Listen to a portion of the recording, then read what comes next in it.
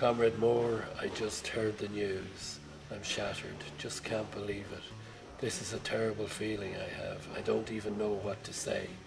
Comrade, I'm sorry, but I just can't say anything else. The way it was achieved was laying out the text as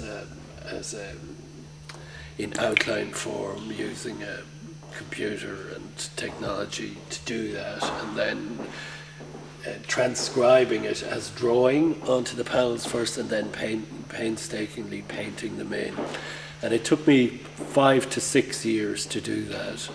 Being here in person really overwhelmed me with the fact of the humanity of these young men and the extraordinary act of a hunger strike, in that it goes against every human instinct, physical, animal instinct that we have.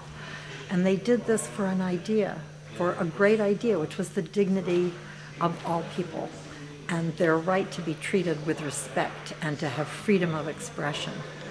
And they were powerless, but they weren't. They were very powerful.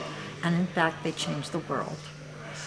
They began a process here that is now being watched all over the world.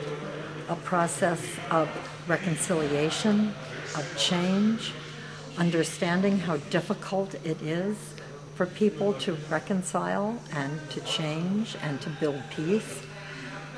But it is something the world sorely needs right now. We need images of success in building peaceful communities.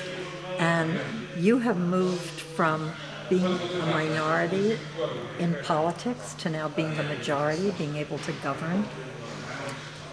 You have taken the ideas and ideals of Bobby Sands and the others, and you're making them real. And that is very inspiring to us.